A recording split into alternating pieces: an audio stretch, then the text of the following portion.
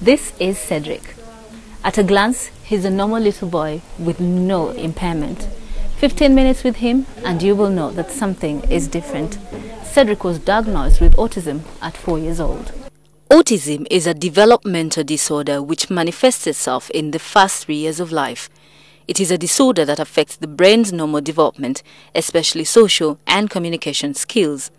Symptoms of the defect include restricted and repetitive behavior. The first signs that you will see is a child doesn't make eye contact. Most children will make eye contact, especially with their mother, but an autistic child does not. They also do not play imaginatively. So where a 2-year-old might pour you tea, an autistic child wouldn't do that. They might take a teapot and bang it. That's not what a teapot is for making tea, it's to make a noise. The other kinds of things we see are what we call self-stimulating behaviors, where the child will wave their hand or flap their fingers, and this is their way of getting sensory information into their senses, their hands, their eyes, their ears. They hear things differently, they see things differently. While the signs usually begin before a child is 3 years old, they may sometimes appear while the child is a baby. At 8 months, children are supposed to at least to imitate some gestures and even some names at home. But for him, he was finding it difficult. Even whenever I would wave bye-bye to him when going to work, sometimes he would not respond. His response was slow. By 3 years, he was okay. He would walk. He was a normal child. But much as we tried toilet training, he could not cope up. He could not even feed himself. He would not hold a cup. So what I did, I took him to a normal school. We will often see temper tantrums because they don't know how to fit into our world. They don't know how to communicate with us. They still have needs, feelings, but they don't know how to express them. So we'll see a lot of temper tantrums. We'll also see a lack of emotion, where you would expect them to be very happy about something, you won't see happiness exhibited.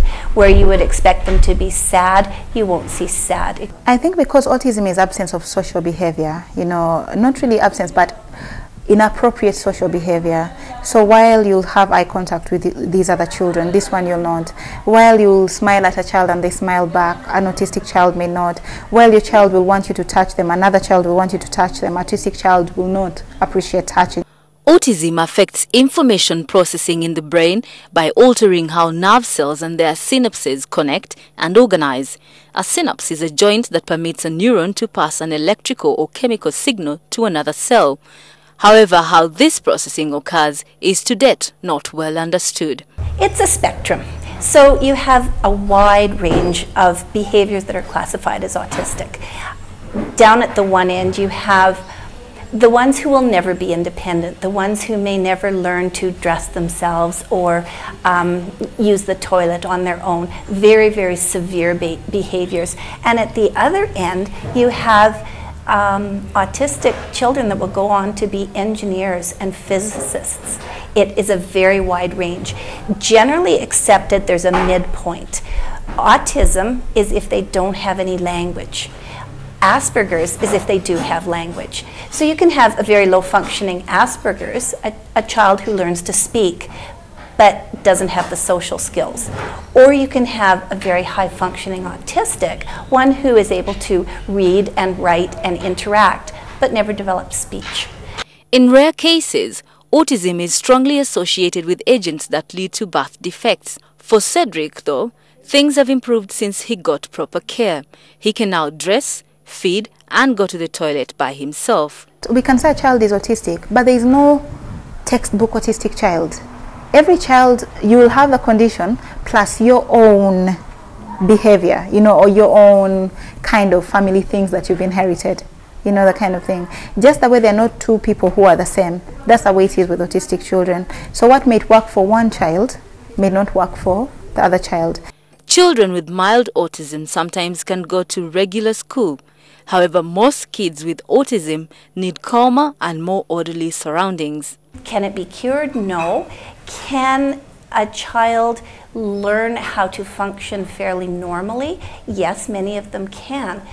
So we can manage the behaviors, we can teach them to function, but they'll always be autistic. Although there is no known cure, some children have been known to recover from the disorder. One thing is that parents need to know that while a child is autistic, everyone understands the language of love.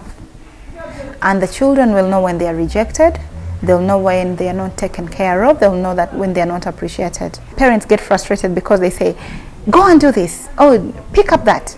The child doesn't. And because he's not picking it up, he's still processing, then you say, okay, if you're not picking it up, sit there. And he's still processing, sit there, then say, okay, that's it. You're such a bad child, go out.